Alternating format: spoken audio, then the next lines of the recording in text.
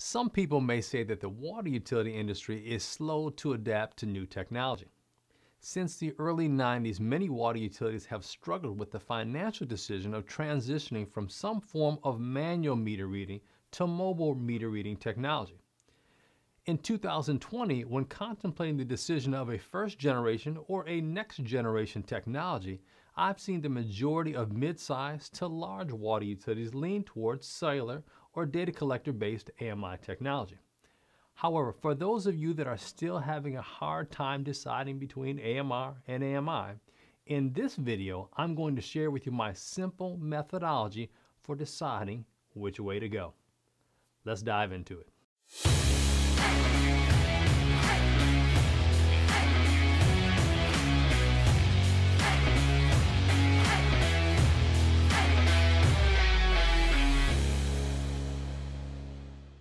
Welcome to the Smart Water Show, brought to you by Badger Meter. I'm your host, Morrice Blackwell, and this is the show where we discuss your everyday water utility problems and find the most effective technology solutions for you. Stay tuned for our question of the day at the end of this video to enter our weekly giveaway. AMR versus AMI. I've discussed this topic hundreds of times with water utilities over the years. When a water utility moves from manual meter reading to mobile or fixed network meter reading, there are some base levels of efficiency that are readily apparent to the casual observer. Things such as an increase, of course, in your meter reading efficiency, improvement in the accuracy of your billing, and then status indicators like leaks or tampers or reverse flows. But with mobile meter reading, of course, you're only able to receive this information on a monthly basis, and you're not able to be proactive in addressing these areas of concern.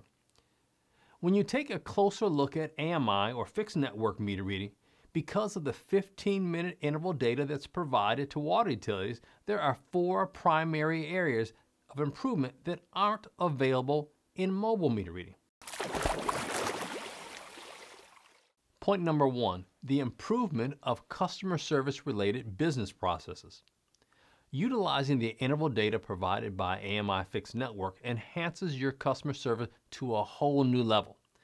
Secondarily, self-service consumer portals have also become very popular as of late and can lead to a notable decrease in customer service calls as well as an increase in the overall customer satisfaction. Point number 2, reduction of truck rolls. Having the data already at your fingertips eliminates the need for a truck roll for things like meter reading, of course, move-ins or move-out reads.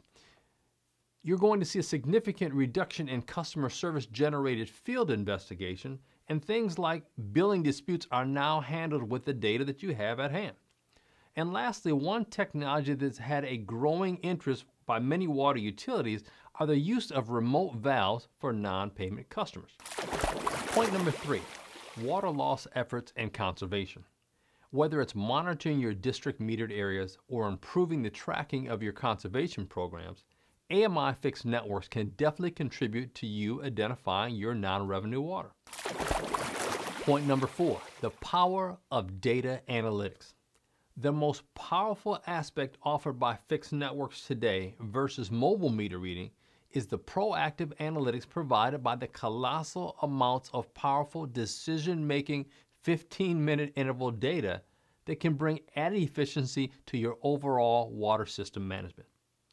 Most AMI systems come with analytical-based software packages that offer a number of out-of-the-box water utility-specific analytics while also offering you the ability to integrate your data with legacy systems through their documented APIs.